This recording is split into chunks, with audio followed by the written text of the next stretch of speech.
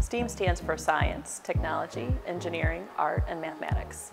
STEAM is just a wonderful place for learning. We learn deeply at STEAM. We learn all of our content standards deeply. We learn through project-based learning, which is an acronym for project-based learning is PBL, so you might hear it called that. Our kids get invested into their projects. They are proud of their projects. They want to present their projects. We have 2 different STEAM expos every single school year. We have a winter one and we have a spring one, and where the kids are able to showcase their work and show their parents all of the hard work that they've done towards their PBL. All the information about the timeline can be found on the district website.